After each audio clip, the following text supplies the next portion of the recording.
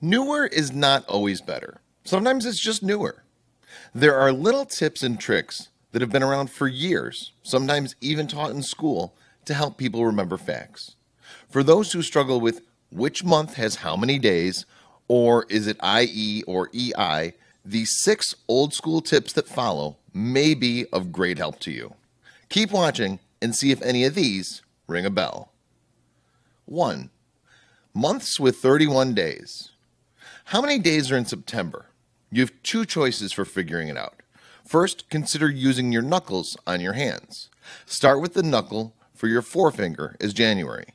The valley between the forefinger and the middle finger is February.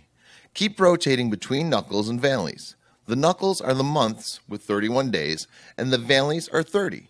If that's just a little complicated, you can go with the saying, 30 days have April, June, September, and November. All the rest have 31 days, with February being an exception.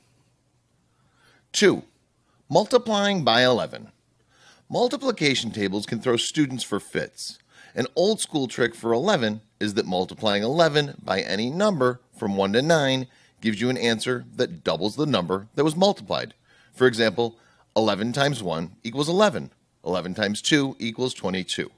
11 times 3 equals 33, and so on. 3. Time till sunset. If you need a quick estimate of how much time you have before sunset, place your fingers under the sun. Count how many fingers it takes to fill the space between the sun and the horizon, then multiply the number of fingers by 15. This gives you how much time you have in minutes. 4. Good battery or bad battery? Did you ever find a loose battery in the house and wonder if it's actually any good?